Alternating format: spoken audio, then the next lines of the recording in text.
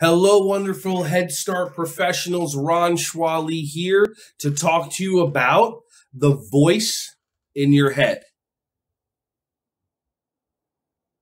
That one, right? That one that just said, what voice are you talking about? What's the deal? Blah, blah, blah, this and that, okay? I've learned something very important that I share with as many professionals as I can in the world of early childhood. That voice in your head, it's not real.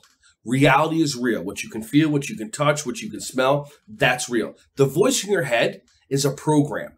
Now, try on that there's ways to hack that program, and during this whole entire conversation, that voice in your head is going to be talking at you. What are you talking about? What are you doing? We're fine. We don't need any help. We're this, we're that.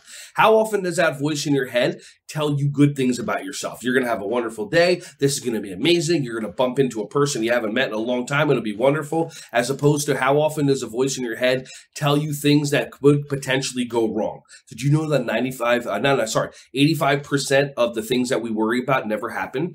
That voice in your head is going to be there the whole entire time. How many of you have a voice in your head and they have another voice in your head saying, why do you listen to that voice in your head? And then all of a sudden there's a third voice in your head going, who's everybody in here? What's going on? They're just part of us. That's the way that we're designed, and we haven't figured out yet why. So I want you to just consider this. Just because you have a thought doesn't mean it's true.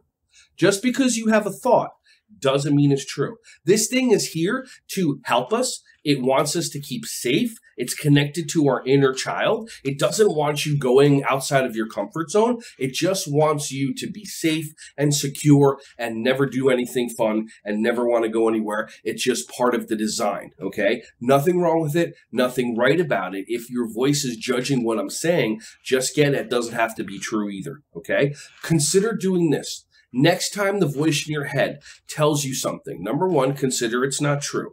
Number two, if it's having you take an action, try on that there's other parts of your body that you can take actions from. Like, have you ever made a decision with your heart? Have you ever made a decision with your gut? There's other parts of your body. If you start making decisions with your heart, or you start making decisions with your gut, as opposed to making decisions with your brain, your life is going to even turn out even more wonderful, and you'll start seeing how you become a more open, loving, and more connected person. Try it out. Next time you have an opportunity to make a decision, or you feel triggered about something, or the voice in your head judges you about something, drop into your heart, ask your heart, what do you think about this situation? Drop into your gut, ask your gut, what do you think about this situation? Most of the time when I do it, my heart just loves me, my gut talks to me logically, and then I make the decision with the gut or the heart, and it ends up benefiting me more. Try that with your kids, try that with the adults in your life, and see what happens. I appreciate you even for considering it. Have a wonderful rest of your day. Thank you for doing the magic that you do.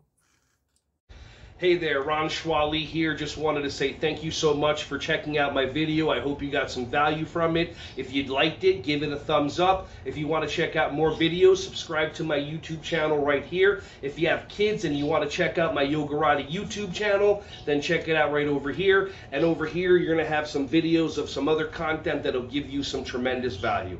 I appreciate you, and I hope you have a wonderful rest of your day.